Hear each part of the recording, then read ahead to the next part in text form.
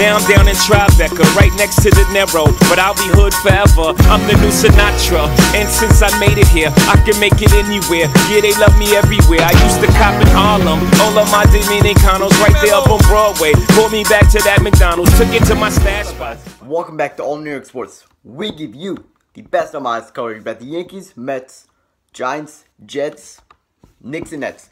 Alright, so let's get right into it. I did explain to you guys yesterday how the Knicks played the Nets. And yeah, it was a pretty good game, and it was close all 4 quarters. And yeah, let's get into the stats.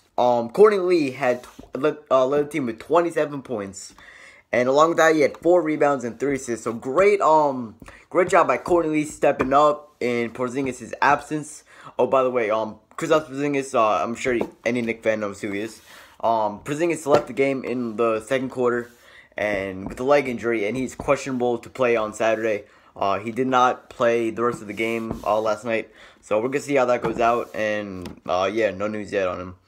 But yeah, Courtney did a great job kind of stepping up for Porzingis because he was out, and along with great other players like Jared Jack and yeah, and Enes Kanter did good work too. And so yeah, for the Nets, Spencer Dinwiddie also had 26 points, 7 rebounds, and 7 assists. So good performance by Dinwiddie. Because as you guys know, I said every episode until D'Angelo Russell returns, he will be the starting point guard. And yeah, so that's going to do for today's episode, guys. Just subscribe, like, do what you want. Thank you.